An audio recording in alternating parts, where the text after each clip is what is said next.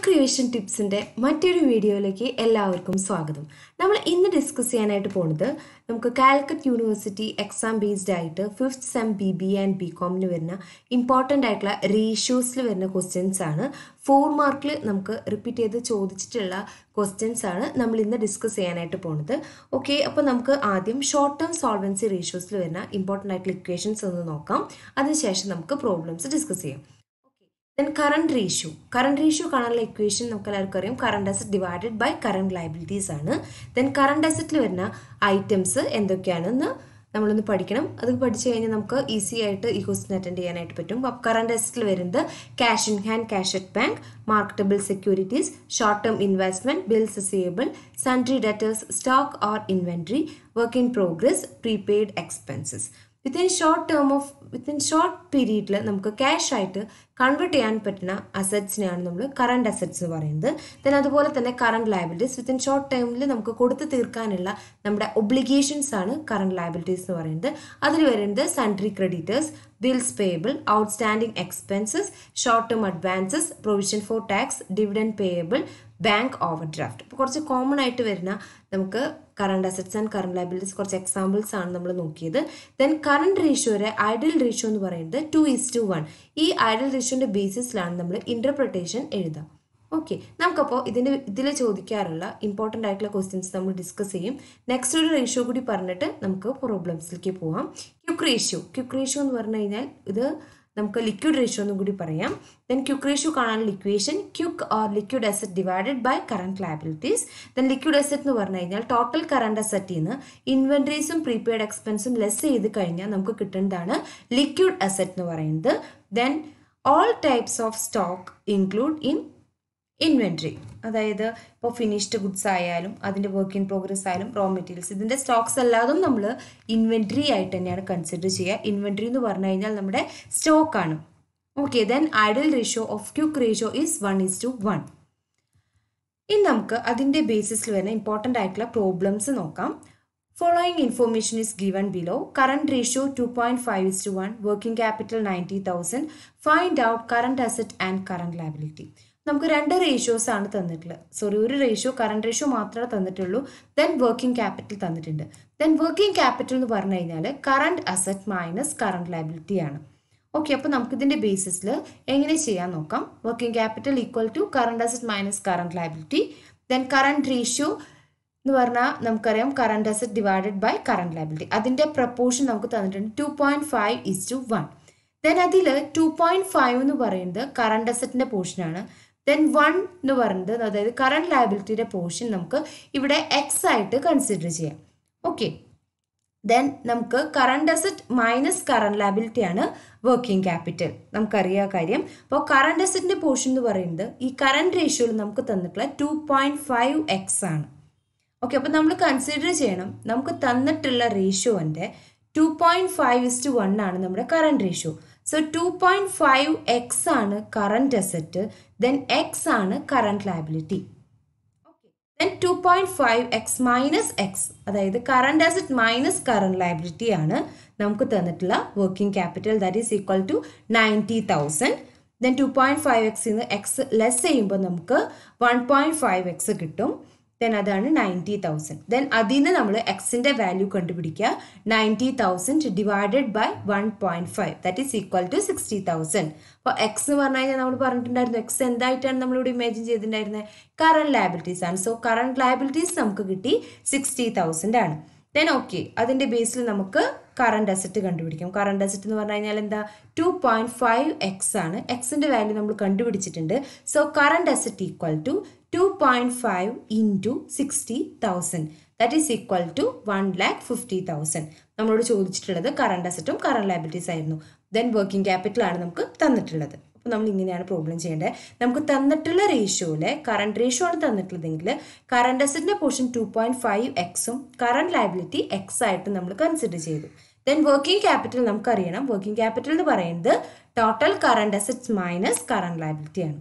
അതിൽ നിന്ന് നമുക്ക് ഈ വാല്യൂസ് കണ്ടുപിടിക്കാനായിട്ട് പറ്റും. അപ്പോൾ 4 മാർക്സ് നമുക്ക് ചോദിക്കാം, അല്ലെങ്കിൽ 2 മാർക്സിനൊക്കെ ചോദിക്കാൻ ചാൻസ് ഉള്ള ഒരു ക്വസ്റ്റ്യൻ ആണിത്. ഓക്കെ, നെക്സ്റ്റ് ഒരു പ്രോബ്ലം നോക്കാം നമുക്ക്. Following information is given below. Current ratio തന്നിട്ടുണ്ട്, ആസിഡ് ടെസ്റ്റ് റേഷ്യോ എന്ന് പറഞ്ഞാൽ quick ratio or liquid ratio ആണ്. Then current liabilities 50,000. Find out current asset, liquid asset and inventory. Okay, നമുക്ക് എങ്ങനെയാണ് കറണ്ട് റേഷ്യോ ആണ് തന്നിട്ടുള്ളത്. അപ്പോൾ നമുക്ക് ആദ്യം current ratio is equal to, current റേഷ്യോയുടെ equation നമ്മൾ പഠിച്ചു, current asset divided by current liability ആണ്. സോ കറണ്ട് റേഷ്യോ നമുക്ക് തന്നിട്ടുണ്ട് 2.5:1 ആണ്. അപ്പോൾ നമുക്കത് 2.5 ഈക്വൽ ടു കറണ്ട് അസറ്റ് നമുക്ക് അറിയില്ല, കറണ്ട് ലയബിലിറ്റീസ് നമുക്ക് തന്നിട്ടുണ്ട് 50,000. സോ നമുക്ക് കറണ്ട് അസറ്റ് കിട്ടാനായിട്ട് അത് 2.5 into 50,000, അതായത് ക്രോസ് മൾട്ടിപ്ലൈ ചെയ്താൽ മതി. അപ്പോൾ നമുക്കവിടെ കറണ്ട് അസറ്റിൻ്റെ വാല്യൂ കിട്ടും. ഓക്കെ, അപ്പോൾ കറണ്ട് അസറ്റിൻ്റെ വാല്യൂ നമുക്ക് 1,25,000 കിട്ടി. ഓക്കെ, ദെൻ അതിൻ്റെ ബേസിൽ അടുത്തത് നമുക്ക് എങ്ങനെയാണ് കണ്ടുപിടിക്കാൻ നോക്കാം. Liquid ratio or acid test ratio ആണ് 1.5 തന്നിട്ടുണ്ട്. അതും ഇതുപോലെ തന്നെ ലിക്വിഡ് അസറ്റ് നമുക്ക് അറിയില്ല, ദെൻ കറണ്ട് ലയബിലിറ്റി നമുക്ക് തന്നിട്ടുണ്ട്. ഓക്കെ, അതിൻ്റെ ബേസിൽ നമുക്ക് ലിക്വിഡ് അസറ്റ് കണ്ടുപിടിക്കാം. അത് ക്രോസ് മൾട്ടിപ്ലൈ ചെയ്ത് 1.5 into 50,000, that is equal to 75,000. Okay, then അതുപോലെ തന്നെ ഇൻവെന്ററി, അടുത്ത് നമ്മൾ കണ്ടുപിടിക്കാൻ പോകുന്നത് ഇൻവെന്ററി ആണ്. ഇൻവെന്ററി എന്ന് പറഞ്ഞു കഴിഞ്ഞാൽ current asset minus liquid asset ആണ് ഇൻവെന്ററി കണ്ടുപിടിക്കാനുള്ള equation. Okay, then current അസറ്റിന്റെ value നമുക്ക് കിട്ടി 1,25,000 ആണ്. ആ 1,25,000 നമുക്കിപ്പോൾ കിട്ടിയ ലിക്വിഡ് അസറ്റ് 75,000 ലെസ് ചെയ്താൽ മതി. അപ്പോൾ നമുക്ക് 50,000 കിട്ടും. ഓക്കെ, അപ്പോൾ ഇങ്ങനെയാണ് നമ്മൾ ഈ ഒരു പ്രോബ്ലം ചെയ്യേണ്ടത്. അപ്പോൾ നമുക്ക് തന്നിട്ടുള്ള റേഷ്യോസ് വെച്ചിട്ട് കറണ്ട് ലയബിലിറ്റീസ് ആണ് തന്നിട്ടുള്ളത്. അപ്പോൾ ജസ്റ്റ് നമുക്ക് ക്രോസ് മൾട്ടിപ്ലൈ ചെയ്താൽ മതി. അപ്പോൾ നമുക്ക് അതിൽ നിന്ന് കറണ്ട് അസറ്റും അതുപോലെ തന്നെ ലിക്വിഡ് അസറ്റും ഇൻവെന്ററിയും കിട്ടും. ഓക്കെ, നെക്സ്റ്റ് അപ്പോൾ നമുക്കൊരു പ്രോബ്ലം നോക്കാം. Apple company Limited's current ratio is 5.5:1, quick ratio is 4:1, inventory rupees 30,000. What are its current asset, quick assets and current liability? ഇവിടെ നമുക്ക് തന്നിട്ടുള്ളത് ഇൻവെന്ററി ഓർ സ്റ്റോക്ക് ആണ്. ഓക്കെ, അപ്പോൾ നമുക്ക് തന്നിട്ടുള്ള റേഷ്യോസിൽ നിന്ന് ഇൻവെന്ററിയുടെ വാല്യൂന്ന് എങ്ങനെയാണ് നമ്മൾ ക്വിക്ക് അസറ്റും കറണ്ട് അസറ്റും അതുപോലെ തന്നെ കറണ്ട് ലയബിലിറ്റീസും കണ്ടുപിടിക്കാൻ നോക്കാം. അപ്പോൾ കറണ്ട് റേഷ്യോ ആണ് നമുക്ക് തന്നിട്ടുള്ളത് 5.5:1. നമ്മൾ പറഞ്ഞിട്ടുണ്ടായിരുന്നു തൊട്ട് മുന്നത്തെ പ്രോബ്ലത്തിൽ ഇങ്ങനെ റേഷ്യോ തന്നു കഴിഞ്ഞാൽ നമ്മൾ കറണ്ട് ലയബിലിറ്റീനെ എക്സ് ആയിട്ട് കൺസിഡർ ചെയ്യും. ഇപ്പോൾ 1x അല്ലേ തന്നിട്ടുള്ളത്. സോ 5.5x ആണ് current asset, current ലയബിലിറ്റിയുടെ portion 1x ആണ്. ഓക്കെ, ദെൻ അതുപോലെ തന്നെ quick റേഷ്യോയുടെ quick അസറ്റിന്റെ portion 4xും current ലയബിലിറ്റിയുടെ portion 1x ആയിട്ട് നമ്മൾ ഇമാജിൻ ചെയ്യുക. ദെൻ ഇൻവെന്ററി എന്ന് പറയുന്നത് എന്താണ്? Current asset minus quick asset ആണ്. സോ കറണ്ട് അസറ്റിന്റെ പോർഷൻ നമ്മളിവിടെ ഓൾറെഡി ഇതുപോലെ എഴുതിയിട്ടുണ്ട് നമുക്ക് തന്നിട്ടുള്ള റേഷ്യോ എന്ന്. സോ 5.5x മൈനസ് 4x എന്ന് പറയുന്നത് ക്വിക്ക് അസറ്റിന്റെ പോർഷൻ ആണ്. സോ മൈനസ് 4x എഴുതി. ദെൻ ഇൻവെന്ററി 30,000 ഈക്വൽ ടു ഇതിന്റെ രണ്ടിന്റെയും ഡിഫറൻസ് ആണ് 1.5x. ഓക്കെ, ദെൻ അതിൽ നിന്ന് നമുക്ക് എന്ത് ചെയ്യാം? ഈ എക്സിനെ ഒരു സൈഡിൽ നിർത്തി 1.5 നമ്മൾ ഇവിടേക്ക് വരുമ്പോൾ divided by 1.5, 30,000 divided by 1.5 equal to X. Then X equal to 20,000. X എന്ന് പറഞ്ഞു കഴിഞ്ഞാൽ നമ്മൾ പറഞ്ഞിട്ടുണ്ടായിരുന്നു എന്താണ്? കറണ്ട് ലയബിലിറ്റി ആണ്. So therefore current liability is equal to 20,000. Then current asset എന്ന് പറയുന്നത് എന്താണ്? 5.5x ആണ്. സോ 20,000 ഇൻറ്റു 5.5 കറണ്ട് അസറ്റ് വരും. ദെൻ ക്വിക്ക് അസറ്റ് ആകുമ്പോൾ എന്ത് വരും? 4x ആണ്. So 4 into 20,000 that is equal to 80,000. അപ്പോൾ നമ്മൾ ഇങ്ങനെയാണ് പ്രോബ്ലം ചെയ്യേണ്ടത്. അപ്പോൾ നമുക്ക് തന്നിട്ടുള്ളതിൽ നിന്ന് അതായത് ഏതിൻ്റെ വാല്യൂ ആണ് തന്നിട്ടുള്ളത്? ഇവിടെ ഇൻവെന്ററിയുടെ വാല്യൂ തന്നിട്ടുള്ളത്. സോ ഇൻവെന്ററിയുടെ ഇക്വേഷൻ ആണ് നമ്മളിവിടെ അപ്ലൈ ചെയ്യേണ്ടത്. ഇൻവെന്ററി എന്ന് പറഞ്ഞു കഴിഞ്ഞാൽ current asset minus quick asset ആണ്. അപ്പോൾ നമുക്ക് തന്നിട്ടുള്ള റേഷ്യോസിൽ നിന്ന് കറണ്ട് അസറ്റിന്റെ പോർഷനും അതുപോലെ തന്നെ ക്വിക്ക് അസറ്റിന്റെ പോർഷനും നമ്മൾ എടുക്കുക. കറണ്ട് അസറ്റിന്റെ പോർഷൻ 5.5x ആയിട്ട് നമ്മൾ ഇമാജിൻ ചെയ്തിട്ടുണ്ട്. ദെൻ ക്വിക്ക് അസറ്റിന്റെ 4x ആയിട്ട് നമ്മൾ ഇമാജിൻ ചെയ്തിട്ടുണ്ട്. സോ അതിന്റെ ഡിഫറൻസ് ആണ് എന്ത്? സ്റ്റോക്ക് എന്ന് പറയുന്നത് ഓർ ഇൻവെന്ററി എന്ന് പറയുന്നത്. അപ്പോൾ നമ്മൾ ഇങ്ങനെയാണ് ഇതിന്റെ വാല്യൂസ് കറണ്ട് അസറ്റിനെയും ക്വിക്ക് അസറ്റിനെയും അതുപോലെ തന്നെ കറണ്ട് ലയബിലിറ്റീസിന്റെയും വാല്യൂസ് കണ്ടുപിടിക്കുന്നത്. ദെൻ ഇതിൽ വരാറുള്ള ടേൺ ഓവർ റേഷ്യോസ് ഇമ്പോർട്ടൻ്റ് ആയിട്ട് നമുക്ക് ചോദിക്കാറുള്ളത് ഡെറ്റേഴ്സ് ടേൺ ഓവർ റേഷ്യോ ചോദിക്കാറുണ്ട്. അതുപോലെ തന്നെ അതിൻ്റെ കളക്ഷൻ പീരീഡ്. അപ്പോൾ നമുക്ക് ജസ്റ്റ് അതിൻ്റെ ഇക്വേഷൻസ് ഒന്ന് നമുക്ക് റിവൈസ് ചെയ്യാം. ഡെറ്റേഴ്സ് ടേൺ ഓവർ റേഷ്യോ എന്ന് പറഞ്ഞു കഴിഞ്ഞാൽ net credit sales divided by average debtors plus average bills receivable. Then അതുപോലെ തന്നെ നമുക്ക് തന്നിട്ടുള്ളത് നമുക്ക് കണ്ടുപിടിക്കേണ്ടത് നെറ്റ് ക്രെഡിറ്റ് സെയിൽസ് ആണ്. ഓക്കെ, അപ്പോൾ നമുക്ക് ഗ്രോസ് ക്രെഡിറ്റ് സെയിൽസ് തന്നിട്ട് സെയിൽസ് റിട്ടേൺ അവിടെ എന്തെങ്കിലും വന്നിട്ടുണ്ടെങ്കിൽ ആ സെയിൽസ് റിട്ടേൺ നമ്മൾ ലെസ് ചെയ്യണം. എന്നാലാണ് നമുക്ക് നെറ്റ് ക്രെഡിറ്റ് സെയിൽസ് കിട്ടുക.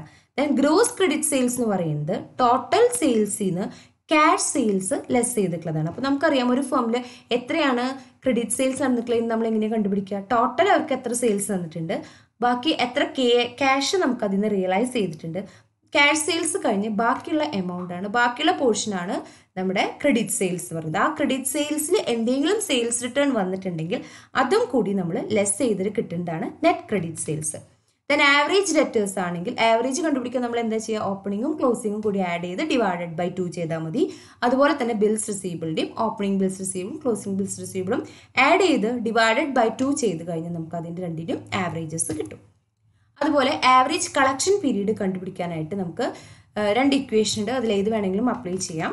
ആവറേജ് കളക്ഷൻ പീരീഡ് കണ്ടുപിടിക്കാനായിട്ട് 360 or 365 ഡേയ്സ് എത്ര ഡേയ്സിലാണ് ഒരു കൺസിഡർ ചെയ്യുന്നത് പറഞ്ഞിട്ടുണ്ടാവും. അല്ലെങ്കിൽ നമുക്ക് 12 months അല്ലെങ്കിൽ 365 or 360 ഡേയ്സ് എങ്ങനെ വെച്ചിട്ടായാലും നമുക്ക് ഇത് കണ്ടുപിടിക്കാം. So average collection period equal to 360 divided by debtors turn over ratio. Then average collection period കണ്ടുപിടിക്കാനായിട്ട് ഡയറക്റ്റ് നമുക്ക് ഒരു ഇക്വേഷൻ വേണമെങ്കിൽ യൂസ് ചെയ്യാം. Average debtors divided by credit sales per day. Credit sales കണ്ടുപിടിക്കാനായിട്ട് net credit sales divided by 360. നമുക്ക് ഈ equation directly ഒരുമിച്ച് ഇത് കണ്ടുപിടിക്കണമെങ്കിൽ ഇതുപോലെ ചെയ്യാം. Average collection period equal to average debtors including bills receivable divided by net credit sales into 360 or 12. നമുക്ക് അതിന്റെ base ചെയ്തിട്ടുള്ള പ്രോബ്ലം നോക്കാം. From the following particulars calculate debtors turn over ratio. Then നമുക്ക് എന്തൊക്കെ തന്നിട്ടുള്ളത് നോക്കാം. ടോട്ടൽ സെയിൽസ് തന്നിട്ടുണ്ട് 1,75,000 ആണ്. Cash sales 20% of total sales. അപ്പോൾ നമ്മൾ എന്താ ചെയ്യേണ്ടത്? ക്രെഡിറ്റ് സെയിൽസ് കണ്ടുപിടിക്കാനായിട്ട് ക്യാഷ് സെയിലിൻ്റെ 20% കണ്ടിട്ട് അത് നമ്മൾ ടോട്ടൽ സെയിൽസിൽ നിന്ന് ലെസ് ചെയ്യണം. അത് കണ്ടിട്ട് നമുക്ക് തന്നിട്ടുള്ളത്. ദെൻ സെയിൽസ് റിട്ടേൺ തന്നിട്ടുണ്ട്. സെയിൽസ് റിട്ടേണും കൂടി ലെസ് ചെയ്യണം, വന്നാലാണ് നമുക്ക് നെറ്റ് ക്രെഡിറ്റ് സെയിൽസ് കിട്ടുക. ദെൻ നമുക്ക് സൺട്രി ഡെറ്റേഴ്സിൻ്റെ ഓപ്പണിംഗ് ബാലൻസും ക്ലോസിംഗ് ബാലൻസും ആണ് തന്നിട്ടുള്ളത്. നമ്മളോട് പറഞ്ഞിട്ടുള്ളത് debtors turn over ratio കണ്ടുപിടിക്കാനാണ്. Okay, അപ്പോൾ നമുക്ക് എങ്ങനെ ചെയ്യാൻ നോക്കാം. ആദ്യം നമ്മൾ നെറ്റ് ക്രെഡിറ്റ് സെയിൽസ് കണ്ടുപിടിക്കണം. ഗ്രോസ് ക്രെഡിറ്റ് സെയിൽസിൽ നിന്ന് സെയിൽസ് റിട്ടേൺ ലെസ് ചെയ്യണം. ദെൻ ഗ്രോസ് ക്രെഡിറ്റ് സെയിൽസ് നമ്മൾ എങ്ങനെ കണ്ടുപിടിക്കും? ടോട്ടൽ സെയിൽസിൽ നിന്ന് ക്യാഷ് സെയിൽ ലെസ് ചെയ്താൽ മതി. ടോട്ടൽ സെയിൽസ് നമുക്ക് ക്വസ്റ്റിൽ തന്നിട്ടുണ്ട് 1,75,000 ആണ്. ദെൻ അതിൻ്റെ 20% ആണ് ക്യാഷ് സെയിൽ വരുന്നത്. സോ ആ ക്യാഷ് സെയിൽ ലെസ് ചെയ്ത് കഴിഞ്ഞാൽ നമുക്ക് കിട്ടുന്നതല്ലേ credit sales. So 1,75,000 minus 35,000 that is equal to 1,40,000. Okay, അപ്പോൾ നമുക്ക് ഗ്രോസ് ക്രെഡിറ്റ് സെയിൽസ് കിട്ടി. ദെൻ അടുത്തത് നമുക്ക് നെറ്റ് ക്രെഡിറ്റ് സെയിൽസ് കിട്ടിക്കഴിഞ്ഞാൽ അതിൽ നിന്ന് സെയിൽസ് റിട്ടേണും കൂടി ഉണ്ട്. ആ സെയിൽസ് റിട്ടേണും കൂടി ലെസ് ചെയ്യണം, അപ്പോഴാണ് നെറ്റ് ക്രെഡിറ്റ് സെയിൽസ് കിട്ടുക. 20,000 ആണ് സെയിൽസ് റിട്ടേൺ. സോ നമുക്ക് 1,20,000 കിട്ടി. ദെൻ ആവറേജ് ഡെറ്റേഴ്സ് കണ്ടുപിടിക്കാനായിട്ട് നമ്മൾ എന്ത് ചെയ്യണം? Opening debtors plus closing debtors divided by 2. Then ആ ഓപ്പണിംഗ് ഡെറ്റേഴ്സും ക്ലോസിംഗ് ഡെറ്റേഴ്സും ആഡ് ചെയ്ത് ഡിവൈഡഡ് ബൈ 2 ചെയ്താലാണ് നമുക്ക് ആവറേജ് ഡെറ്റേഴ്സ് കിട്ടുക. അത് ചെയ്യുമ്പോൾ നമുക്ക് 10,000 കിട്ടും. ദെൻ നമുക്ക് ഡെറ്റേഴ്സ് ടേൺ ഓവർ റേഷ്യോ കണ്ടുപിടിക്കാനായിട്ട് net credit sales divided by average debtors. Net credit sales 1,20,000 കിട്ടി. Then average debtors 10,000 that is equal to 12 times. Then നമ്മളോട് അത് മാത്രമേ ചോദിച്ചിട്ടുള്ളൂ. ഇനി ആവറേജ് കളക്ഷൻ പീരീഡ് കൂടി ചോദിച്ചിട്ടുണ്ടെങ്കിൽ നമ്മൾ എന്ത് ചെയ്യണം? Number of days or months in A year divided by debtors turn over ratio.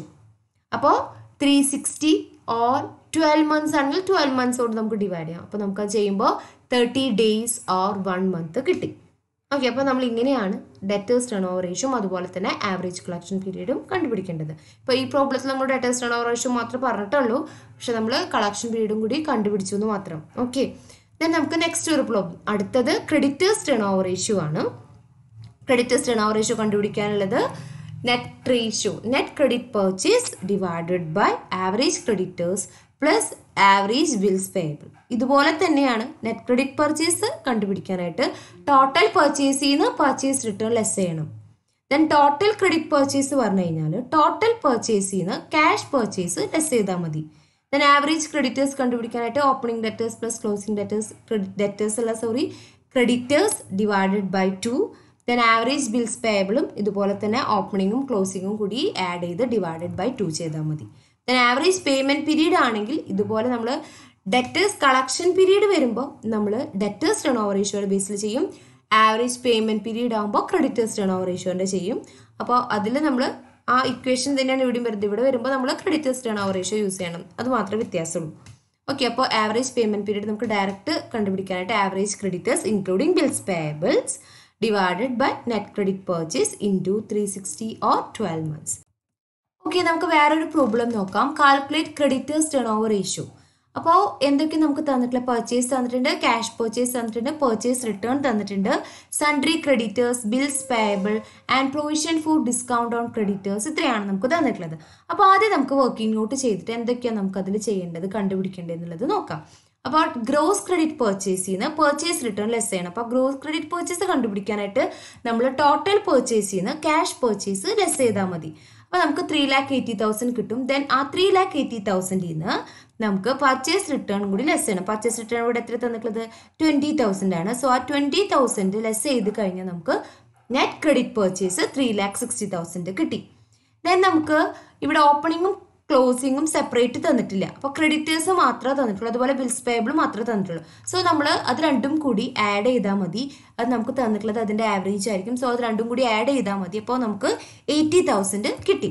ഇനി നമുക്ക് നമ്മുടെ ഇക്വേഷൻ അപ്ലൈ ചെയ്യാം. Net credit purchase divided by average creditors including bills payable.